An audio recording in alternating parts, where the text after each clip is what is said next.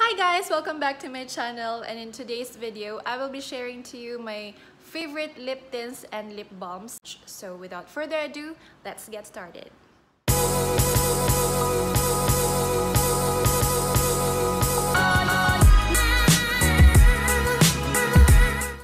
So first in my list, I have here the Peripera Airy Ink Velvet.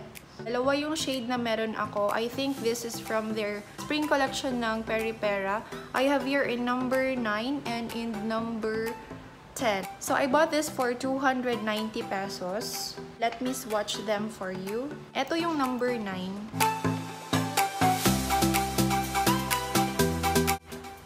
And yung number 10 naman po, a dry rose brown. Maganda yung consistency ng Peripera Airy Ink Velvet. Para siyang liquid lipstick. Pag in-apply mo siya, it glides very well on your lips. Hindi siya nagsiset sa mga dry patches ng lips mo. Tsaka sobrang bango niya. Yung amoy niya, floral scent siya. So, sunod sa aking list is the Etude House Dear Darling Tint. I have here in the shade BK801.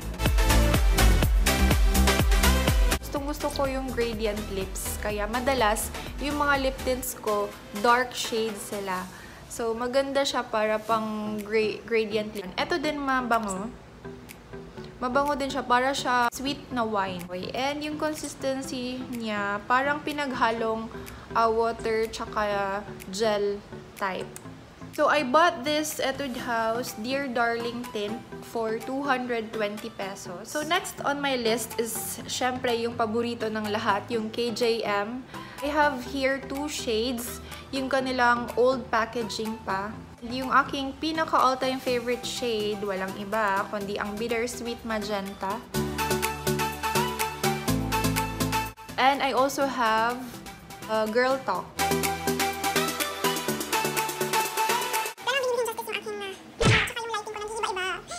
Sana makisama naman yung aking natural light, no?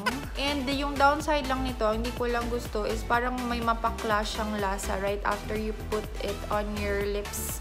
Pero overall, I still love KJM. It's only 110 to 150 pesos. So next on my list is from Human Heart Nature. Ito yun. Yung kanilang Human Heart Nature Tinted Lip Balm. I have in the shade Flame Tree. And maganda dito, hindi siya nakaka-dry sa lips compared sa mga lip tints. Organic din po ito. I think they have 2 to 3 shades of this tinted lip balm. And it's only 100 pesos. So, super dami. So, next on my list, yung ginamit ko sa aking last video, yung Drunk Blush makeup tutorial ko gamit ang mga tints and lip balms. So, I have here once again the John Lauren Beauty Lip and Cheek Balm. I have here in the shade Mauvelous. At saka, meron din ako nitong Hermosa or Hermosa. Ito, red undertone. Ito naman, orange undertone.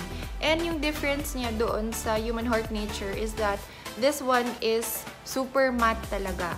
And I heard marami pa po silang ibang shades nito. Kakalabas lang yata ng ibang shades nila. So last but not the least on my list is I have here the Pixiedust Cheek and Lip Tint. I have 4 shades right here. And this only costs 65 pesos each. So, napakamura lang niya. Ang dami na makukuha mong product for only 65 pesos. And long-lasting na siya at saka super mabango din. So, let me swatch them for you.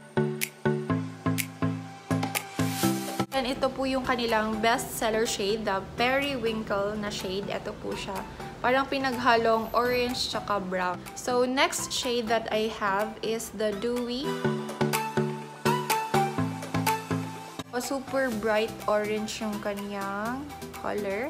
And next shade that I got, ito naman yung Sweet Pea. Ayan. So, last shade that I have from Pixiedust Lip and Cheek Tint is the Gliss. I think this is the darkest shade that they have. Ayan. Mas darker po yung gliss compare doon sa Sweet Pea. And parang mas kamukha pala ng Etude House yung gliss.